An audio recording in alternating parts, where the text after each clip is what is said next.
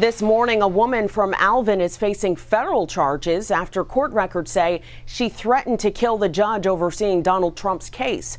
Abigail Jo Schrei is accused of calling the chambers of Judge Tanya Chutkan on August 5th. She allegedly left a voicemail threatening to kill anyone who went after Trump and said she'd kill herself if Trump doesn't get elected in 2024.